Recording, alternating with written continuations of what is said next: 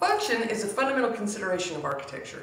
If we have a church that doesn't provide the correct type of environment for worship, or a skyscraper that's only 4 stories tall, or a house without a kitchen or a bedroom, we would have a building that does not fulfill its function. Once the building has met its function, its technical, functional, and spatial requirements, aesthetics can be considered. In other words, does the building stand? Yes. Does it provide a structure that fulfills its functional requirement? Yes. Does it fit into the space allotted for it? Yes. If all these answers are yes, we can consider other ideas. The building can emphasize the earth around it, which we call earth-rooted, or it can help us focus on the sky, which is called sky-oriented. It can also dominate the earth, or can just use the earth as a platform. Here are some of the most important and impressive buildings in the world.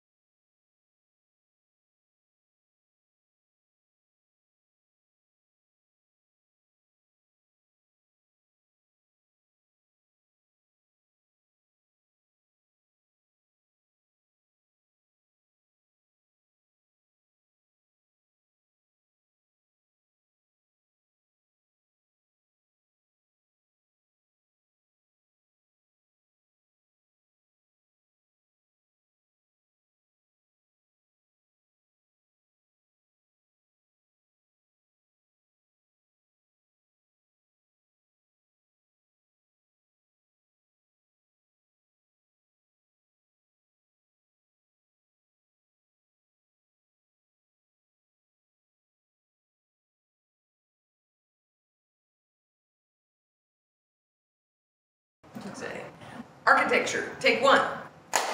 Okay. Are we still recording? Yeah, we recorded all of that? Oh my goodness gracious. It's okay, I'll cut it out. Architecture, take 3.